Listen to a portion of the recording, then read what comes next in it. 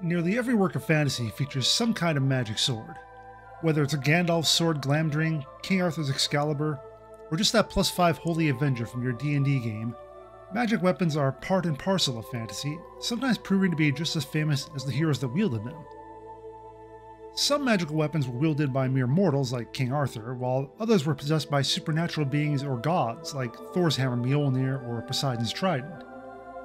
Those kind of weapons firmly exist only in myth, but a few others straddle the line between historical fact and fiction. A good example is the sword of Attila the Hun. He clearly existed, and he probably owned a sword or two, but was his sword really a gift from Mars, the Roman god of war, as recorded by Roman historians? Probably not, and it's just as unlikely that the sword on display at the Museum of Art History in Vienna is Attila's sword, despite its claims.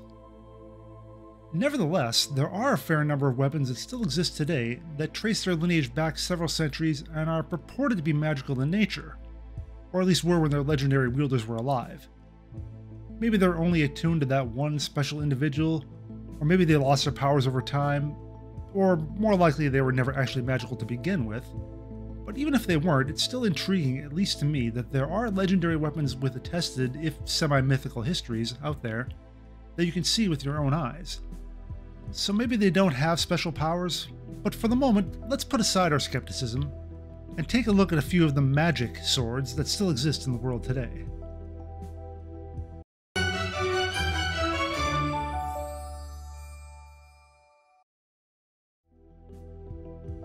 Rodrigo Diaz de Vivar, better known as El Cid, was a legendary knight of medieval Spain. Active in the latter half of the 11th century, El Cid fought under both Christian and Muslim rulers in Iberia and ruled over Valencia from 1094 until his death in 1099. El Cid possessed two swords, known as Tizona and Colada. According to the epic poem Cantar de Mio Cid, he won Colada, worth more than 1,000 marks of silver, from the Count of Barcelona in battle after the Count sent a force to stop El Cid's raid in his territory. He acquired Tizona by using Colada to cut in half the fleeing Moorish king Bucar. The Cid reached Bucar at 3 arms lengths from the sea. He raised up Colada, a great blow he has struck him. The carbuncles of the helmet, he has broken them off. He broke open his helmet and, leaving the rest exposed, his sword went straight down to his waist.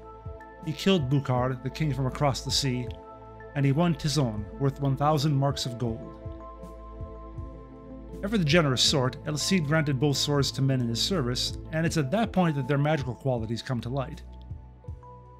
Colada is gifted to Martin Antolínez, who uses it in a duel with Diego Gonzalez, where it lights up all the field. Gonzalez, even with sword in hand, saw that he would not escape with his soul, and fled the dueling field, leaving Antolínez as the victor. El Cid gave Tizona to his standard-bearer Pedro Bermudez, who unsheathed it in the duel preceding Antolínez's. His opponent, Fernan Gonzalez, simply said, "I am defeated," and conceded the match. In each case, the swords were so potent that their opponents gave up rather than face their wielders. These accounts come from a work of fiction, but even if they were true, you could make the case that it was their wielders, rather than the swords themselves, that inspired such profound fear, and Colada lighting up the battlefield could be the reflection of the sun off the blade. In any event, both swords have supposedly survived to the present day, nearly 1,000 years after El Cid's death. Tizona is in the possession of the Museum of Burgos in Spain, while Colada is said to be in the possession of the Royal Palace of Madrid. Naturally, there are questions as to both swords' authenticity, not to mention their magical properties, but it's fun to think that there could be a magical sword in a museum somewhere. That sounds like it would make for a great heist movie. The Phra Seng Kanchai Si, or Venerable Sword of Victory, is part of the royal regalia of Thailand. According to the Bangkok Post, it serves to remind people of the king's traditional role as warrior protecting the kingdom, and is emblematic of the king's valor and his supreme power as the ruler. The sword, along with the other pieces of regalia, are currently on display at the Museum of the Grand Palace in Bangkok. The legend behind the sword is that it was discovered in 1784 by a Cambodian fisherman and given to King Rama I. Supposedly, when the sword entered the city of Bangkok, it caused 7 lightning bolts to strike the city all at once. These strikes destroyed several buildings and damaged the central gates of the Great Palace. Fortunately, it doesn't appear that any other catastrophes have been linked to the sword, but if I was a rival country to Thailand, I don't think I'd want to go up against a ruler who owns a sword that can call down lightning. Then again, maybe we shouldn't trust magic items dredged up by fishermen from the bottom of a lake or stream. Another legendary sword in possession of a royal family is the Kusanagi no Tsurugi in Japan. Like the Sword of Victory, this sword is part of the royal regalia and symbolizes imperial valor. But unlike Thailand's sword, you'll never see it, even if you do somehow become the Emperor of Japan. Which, if you do, let me know, because that would be pretty cool. Of the weapons covered in this video, the Kusanagi no Tsurugi, which means grass-cutting sword, has the most fantastical origin story. It was found by the god Susanoo inside the body of an 8-headed serpent, or more specifically its 4th tail. He gave the sword to his sister, the goddess Amaterasu, as payment for killing one of her followers. It eventually wound up in the hands of the semi-legendary prince Yamato Takeru, who lived in the 1st and 2nd centuries AD. In one incident, Yamato was lured into a grassy field that was set on fire around him. He swung the sword around to cut the grass, giving it its current name, and found that he could also use it to control the wind and send the fire back toward the warlord who had set the trap for him. Other tales refer to the sword's ability to grant invincibility to its wielder or call down lightning. Since the year 688, the sword has been kept at Atsuta Shrine in Nagoya.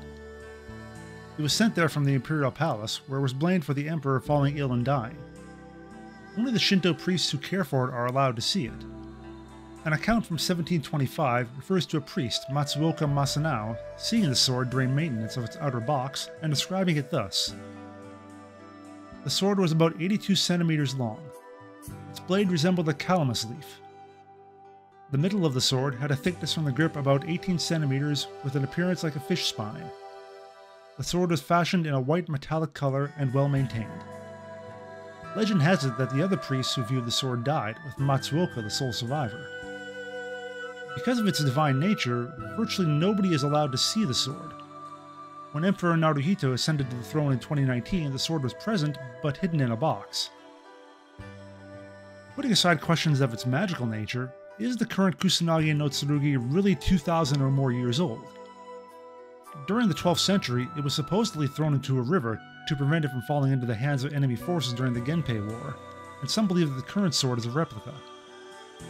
Regardless of its true nature, the Kusanagi no Tsurugi is arguably the most sacred sword in a country whose people revere swords. So, why are swords often considered magical in the first place? This probably goes back to ancient times when swords were first crafted. A smith who could take chunks of metal from the earth and turn them into a weapon was practically a magician. And the killing power of early swords would have been as revolutionary on the battlefield as guns or artillery would be in the future, making them seem almost otherworldly. This belief in magical weapons was clearly passed through the ages all the way down to the present day, where it's ubiquitous in games and other media. So the next time you pick up a magic weapon in an RPG, take a moment to think about its history, or maybe its future. Hundreds of years after your character is gone, maybe it'll wind up in a museum where people can doubt if it ever had any powers to begin with. Seriously though, don't mess with the King of Thailand. I hope you enjoyed this video and it got you thinking about the true nature of magical weapons throughout history. Feel free to like and subscribe, and let me know what you'd like me to cover next. Thanks for watching.